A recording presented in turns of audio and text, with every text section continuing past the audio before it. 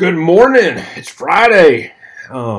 Somebody made a joke on Facebook a couple of days ago about that old Rebecca Black song, Friday. You remember that one?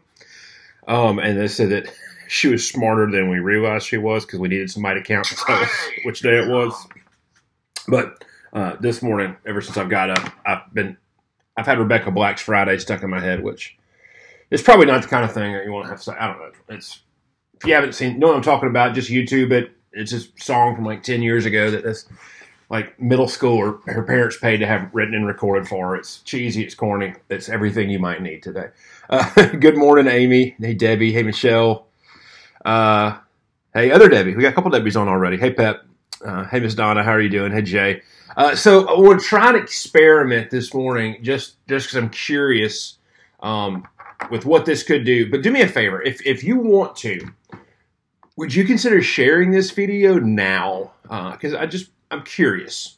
So just curious. But if you're willing to kind of expend a little bit of a social equity for me, just do me a favor and share this. I'm just kind of, like I said, I'm just curious. A little experiment this morning. But we're excited to be here today. Last passage in First Peter, finishing up this book, wrapping up the time that we've spent together over the last 4 or 5 weeks, maybe? I can't remember how long it's been. But just going through First Peter, and our next book's gonna be Jonah. I'm really excited about that. I love Jonah. A lot of times I feel like we think of Jonah as like a vacation Bible school book, but we don't really read it as adults. And I think that Jonah would actually piggyback onto some of the things that we've been talking about in First Peter really, really well. So excited to have that done. Hey, Michelle. Yeah, I was tanked. I had been on the phone or on Zoom for like 9 hours yesterday. Hey, Rocky, how are you doing, man?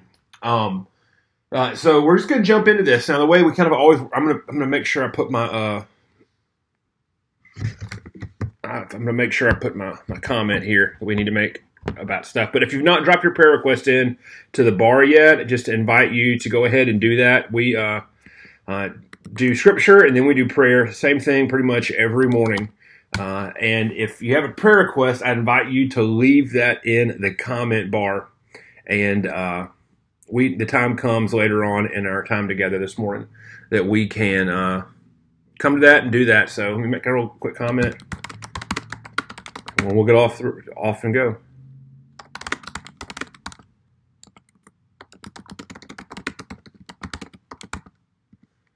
Good morning, Mr. Preston. So good to see you.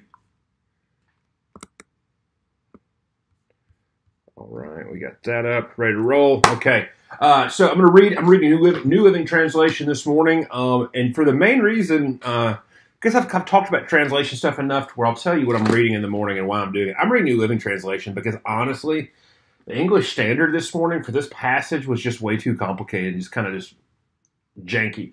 We read last three verses of 1 Peter, 1 Peter 5:12 through 14. I have written and sent this short letter to you with the help of Silas, whom I commend to you as a faithful brother. My purpose in writing is to encourage you and assure you that what you are experiencing is truly part of God's grace for you. Stand firm in this grace. Your sister church here in Babylon sends you greetings, as does my son Mark. Greet each other with Christian love. Peace be with all of you who are in Christ. And I said yesterday that there's just kind of a couple of fun things to talk about with this passage today. And that's kind of what I continue to echo. Morning, Catherine. How you doing? Hey, Dennis. So good to see you.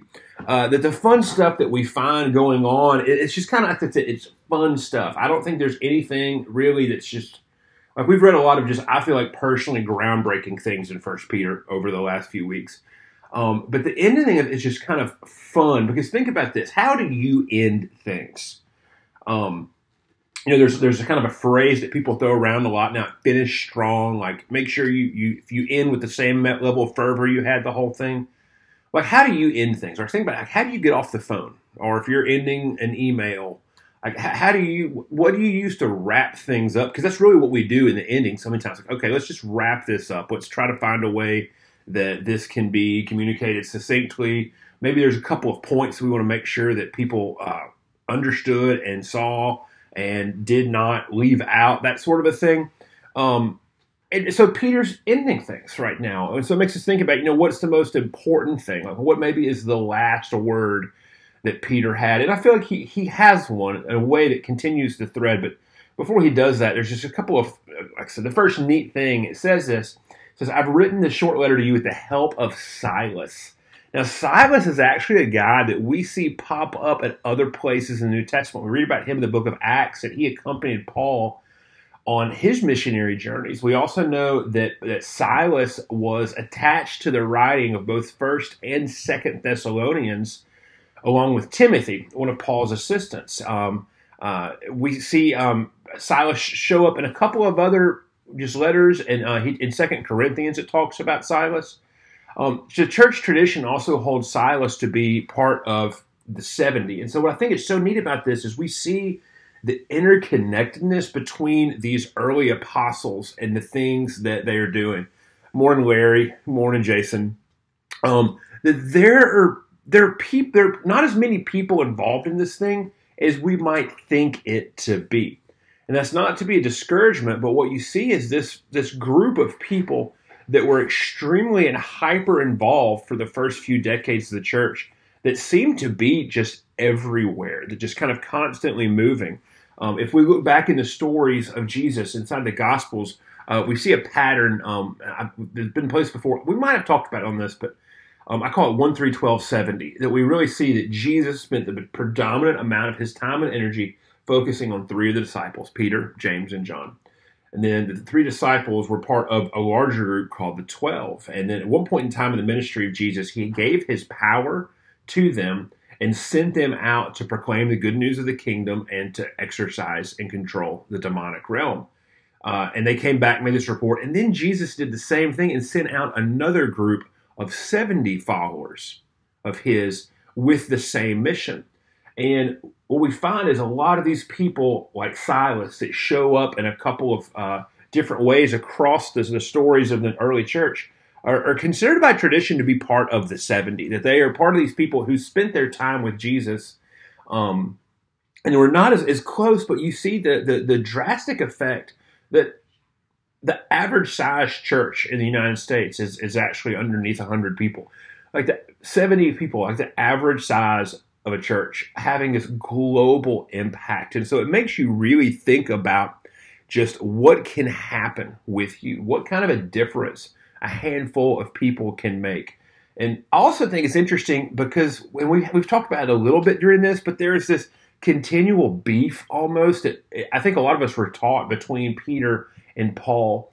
And if you read Paul's writings, you begin to see this kind of beef worked out. But a lot of the things that Peter's talking about here in this passage seem to appeal to kind of Paul's point of view or the ministry that he ended up having. And now we find Peter is actually working alongside of one of Paul's closest friends and closest kind of cooperators or maybe conspirators in ministry. And so this just makes me think that some of the stuff that we might have been talking is kind of like Christian pop culture about Paul and Peter might not necessarily be true in the latter half of their life, which is hopeful. I think that's a really fun idea. But we see Silas mentioned here. And then we also see Mark. It says, as does my son Mark. And Mark was not Peter's son, but it's most likely his nephew. And that Mark played the role of Peter's scribe. And so the Gospel of Mark, in many ways, people would say that is the Gospel of Peter, that was Mark just kind of putting down these stories that he has from Peter. And you just see Mark also, his family's home factors in a couple of places. That was where Peter fled to in Jerusalem after he didn't escape from jail, but after the walls came down and that Peter managed to get out. And so you see John Mark as this young person that grew up around this Christian movement. And so just to think about the interconnectedness of a handful of people have the ability to make this just extreme difference in the life of our world. And so you might think that who you're gathered with normally doesn't have the ability to make an impact. But what we find in Scripture is that a few dozen people changed the world. And they were filled with the same power of God that's available to us now. And so just to take that and think about it. And the second thing that's going on, this is where I think Peter is kind of trying to succinctly put together this whole book that he has is with two sections. And that's what we're going to talk about this morning.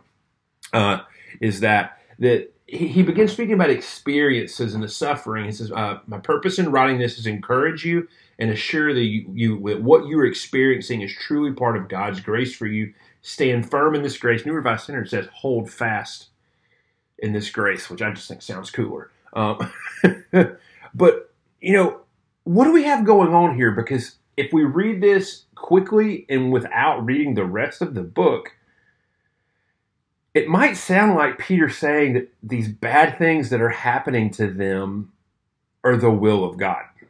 And this is where reading things slowly and reading entire books to understand this kind of the narrative line. Good morning, Miss Cheryl. How are you doing? Hey, Belle. Hey, Tiffany. Hey, Patty. Hey, Byron. We've had a lot of folks pop on. That's awesome. Experiment is working. But we've read this whole thing and we've seen that Peter lines out sufferings in a couple different ways. And then the second thing is something we talked about a few days ago, but these things called means of grace. And that the means of grace are ordinary things that God works through to show us the truth of who he is and to encourage us in this aspect. And so Peter seems like he's using means of grace language here. Because that's what he says, my purpose in writing is to encourage you and assure you. So he tells us right there why he wrote the book, to encourage and assure that the things that you are experiencing are part of God's graciousness. And it's not God's will, it's not God's intentionality or God's direction.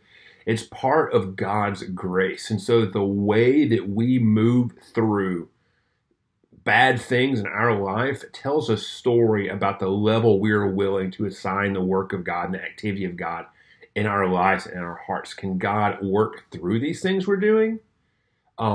Or does God not work through these things we're doing? So it makes us begin to think. And also we realize that we've seen two types of suffering in 1 Peter.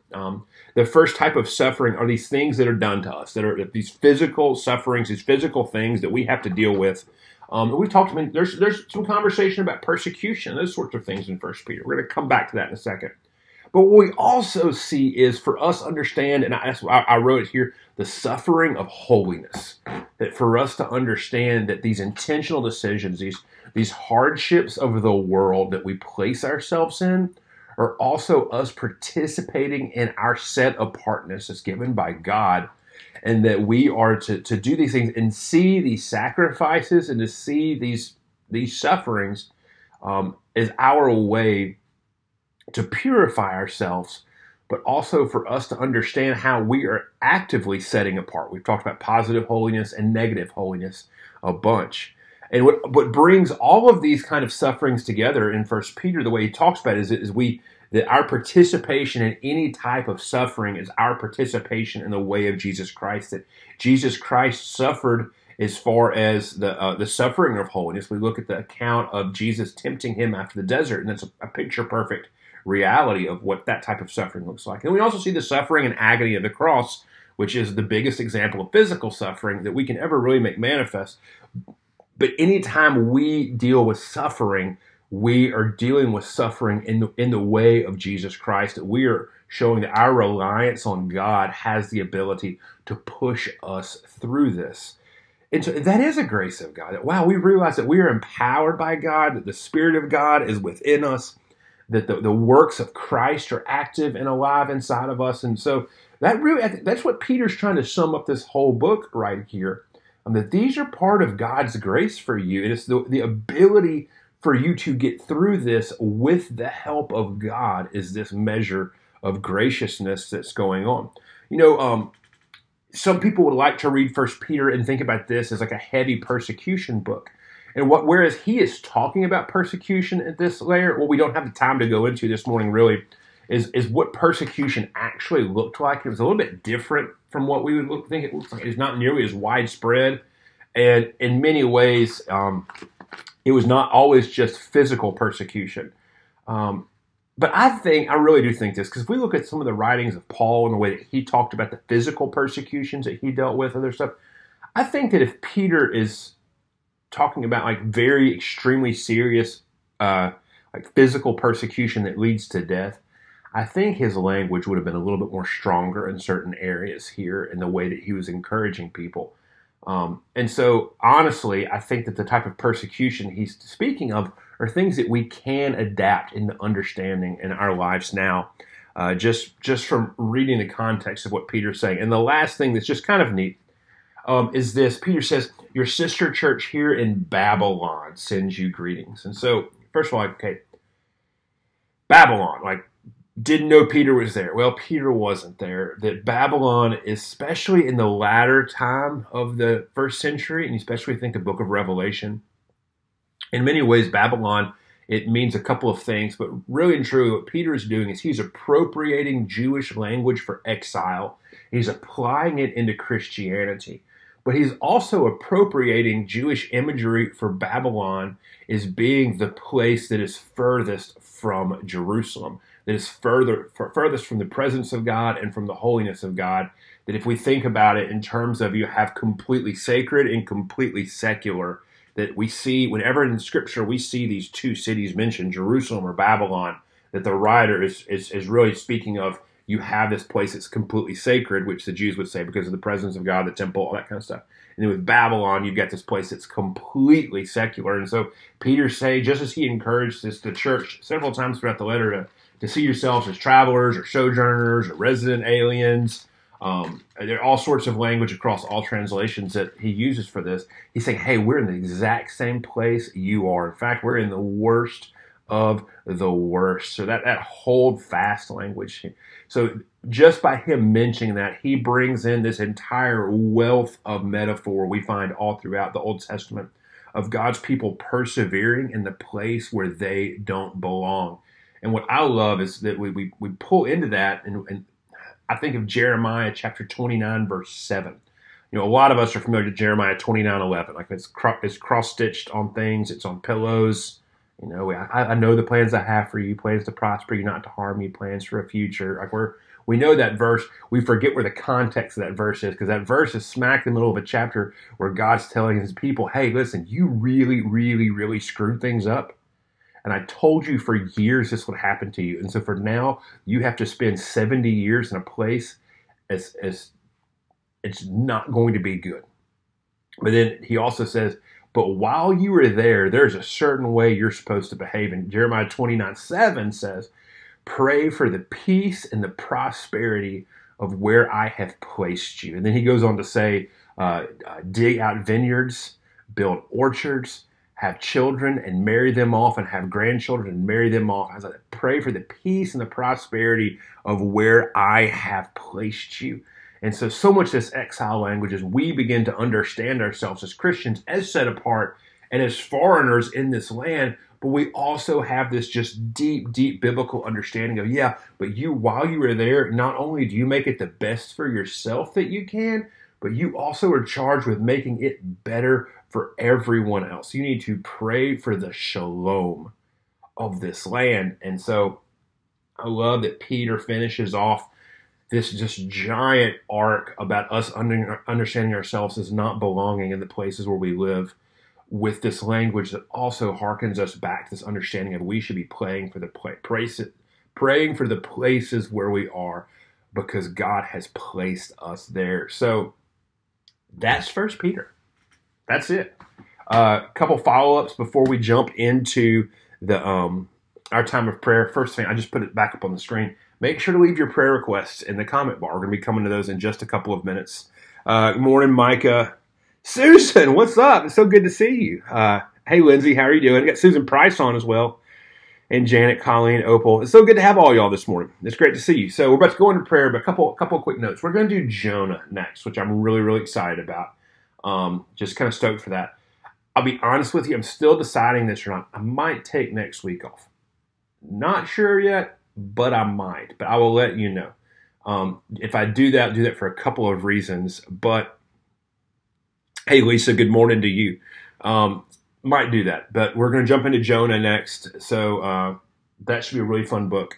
But make sure to leave your prayer requests in the comment bar. We're about to go into our time of prayer. And as always, what we do is we take this and we spend some time centering ourselves in the presence of God.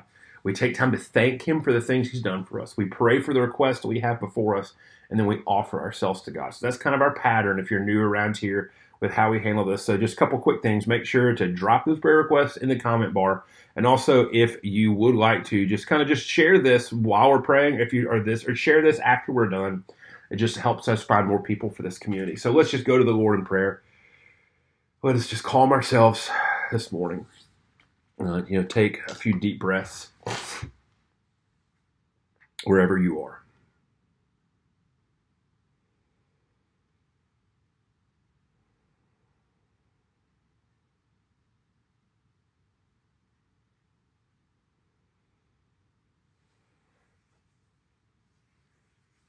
Jesus, we come to you on this last day of the week, Lord, but in a time that's just been very shaken up. I realized this morning that there's no such thing as Friday anymore. God, that even the foundations that we thought would never change to understand just the rhythm of life that we have, Lord, that those are different. God, we pray that for whatever chaos is going on in our hearts right now, Lord, we pray for you to still it. God, and we pray for you to give us the peacefulness of your Holy Spirit as we are here this morning. Lord, for us to recognize and to see the things that are distracting us.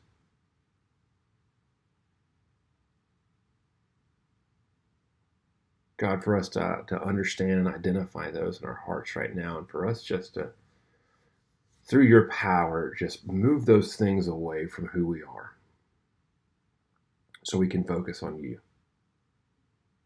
and you alone.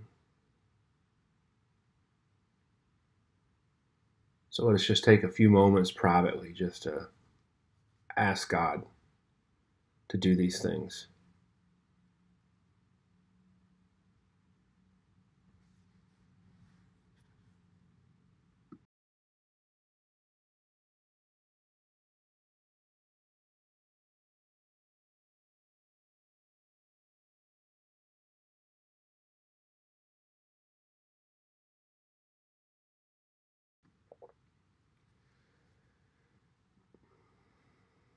Jesus, thank you for being, the scripture says, the firm anchor to our soul, or we can attach ourselves to you.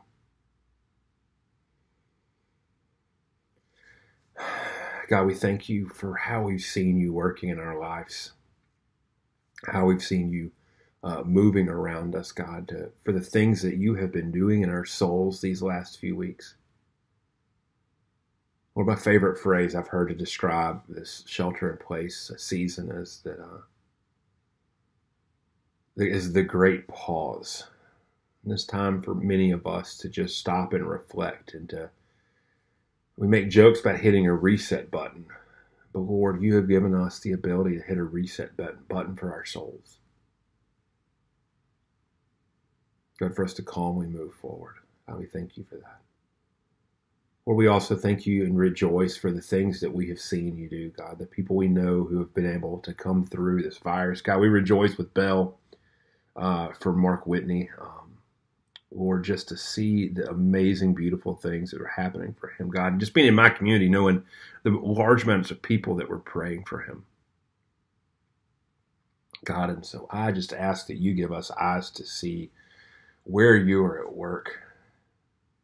God, it helped us to transform our understanding of things, to recognize you better, God, and to give glory and honor to you when it's due. And it's due in many places that we don't typically see it, God. So let us just see times like this as moments that increase our faithfulness.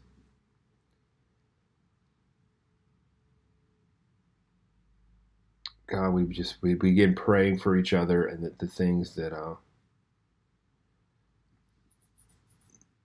that we have burdened upon our souls this morning.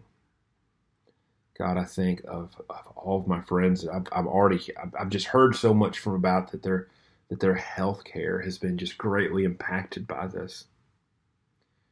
God, I'm not sure if he's on the stream or not. He's been on here, one of our morning regulars, Lord, but we pray for Buddy Moore this morning. God, Buddy has cancer.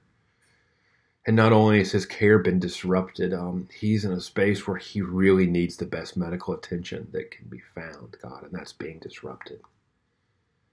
Lord, and so we pray for Buddy this morning. We lift him up as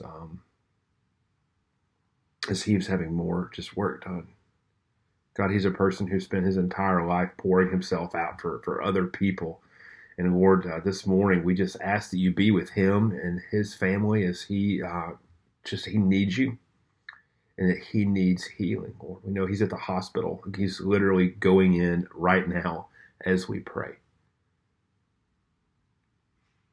Lord, so we pray the healing presence of Jesus Christ right now on him. God, we pray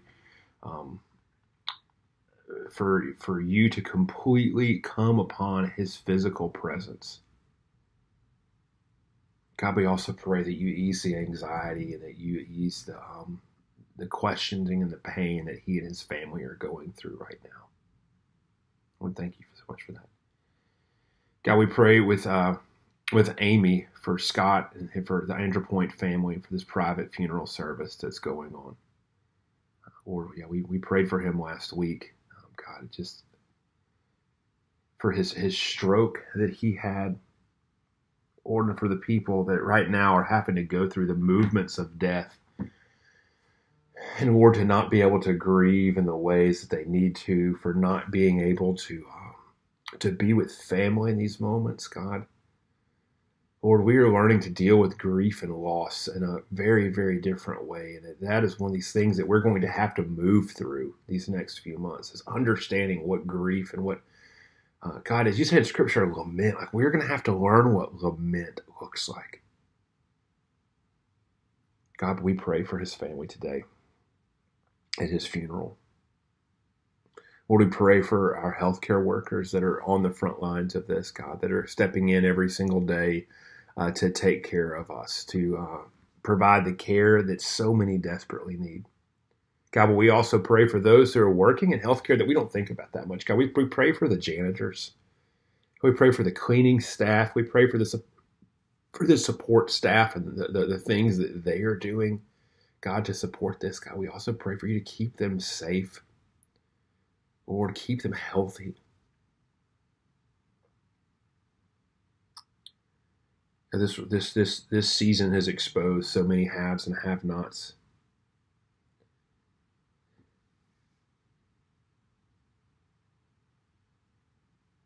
Or just break our hearts to understand the ways that we can engage ourselves for the betterment of our neighborhoods.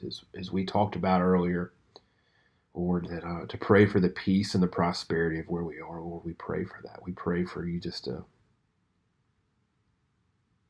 to break our hearts, Lord, in ways that cause action. God, in ways that cause spiritual action, but also, Lord, in ways that cause physical action for us to share the things that we have, God, but for also desperately to be a people of prayer who realize that you are the one who fixes these things. Lord, and we look to you for that. We call out to you for that. God, so we offer ourselves to you today. We offer ourselves with everything that we have, with all that we are, God. Lord, let us recognize the places in our lives that we are holding to ourselves, God. Let us yield those things over to you. Lord, let us understand that through our actions, God, of sacrifice, of suffering, of participation in your holiness, Lord, that we are creating new spaces for you in our life. Lord, as Miss Donna prayed this morning, break our hearts for what breaks yours, Lord. Jesus, we desire to be used by you and to be used by you uniquely in this current moment. But Lord Jesus, thank you for your love. Thank you for your power. Thank you for all of the things that you have given us, God, for letting us draw together this morning and just taking time out to focus and begin ourselves with you. Jesus, thank you so much. And shall we pray? Amen. Well, thank you tons for being part of our stream for the last few weeks. But also just this morning, thank you for folks who've been on the whole time for kind of participating in that experiment. I'll see how that works out as the day kind of cruises along. So I thank you so much for that. We're going to do Jonah next, and I'm batting back and forth between if I'm going to take a week off to kind of prep out and just get a little bit of rest in, or if we're just going to jump headlong into it. I'll figure that out. I'll let you know on Facebook.